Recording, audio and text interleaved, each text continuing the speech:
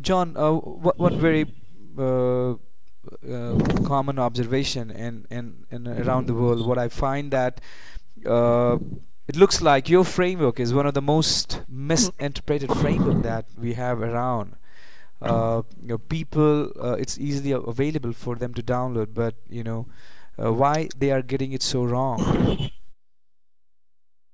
Well, I think that the fundamental problem is it looks very simple. It's a two-dimensional schema. It's a matrix, if you will, and people see familiar words in the matrix and they think they know everything about it. But they haven't spent any time to really understand what the implications of it are, or what it is classifying, or they don't understand what the structures of the classification are. So, or they don't understand what they might do with this. So I might use a metaphor like like a chemistry metaphor in the periodic table.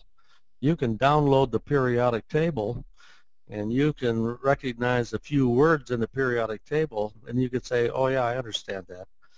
But you didn't go to 4 years of university training to understand what the classification was and what Right. the components of the structure are and Right. what you do with them. So Right. one thing is the classification of the periodic table, it classifies elements.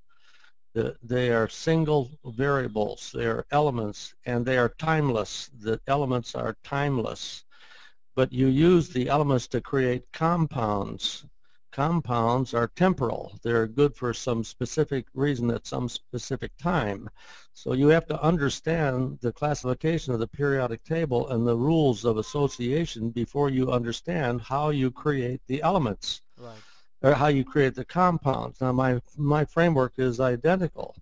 My framework is like a periodic table. It defines the elements and classifies them in unique categories from Right. which you can create any composite implementation concept that that an enterprise requires. Right.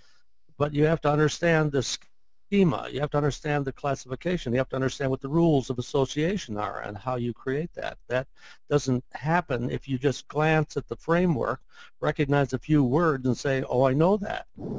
So there's a fundamental problem. Right. So what I'm hearing you say is that similar to a periodic table, just downloading the periodic table and understanding few elements, you don't really understand the entire schema behind the periodic table. And not only that, the real challenge is to understand the application of that, how you combine those elements to create the chemical compounds. And similarly, you're saying, though your framework is simple, but if somebody doesn't understand the schema behind it, and if they don't understand how to apply these primitives of your framework to create and address the enterprise problem, is that what you're saying? It is very similar to chemistry as a discipline. You have to study the underlying laws of nature, the periodic table, understand the implications of it before you become competent to create implementations or compounds from the periodic table. And you don't learn that overnight. You have to understand what the structures are.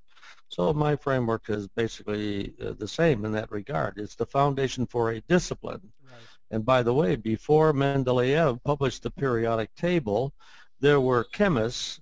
They weren't really chemists. They were alchemists. Right. They didn't have the periodic table, so Right. everything they did was by trial and not error. It was Right. they were trying to discover best practices. There was no science. Right. Right. So the periodic table forms the basis of a science that we now call chemistry. And if you want to learn how to build compounds, you have to understand the periodic table. It's the same fashion.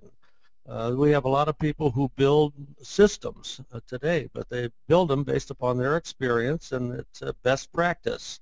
There is no science, there is no discipline, and I would submit that my framework is an ontology that forms the basis for a science of creating enterprises. It's the science of enterprise engineering, if you will, enterprise engineering and manufacturing. So the metaphor is a useful metaphor to understand what my framework is how it how it fits in the Right. context of reality.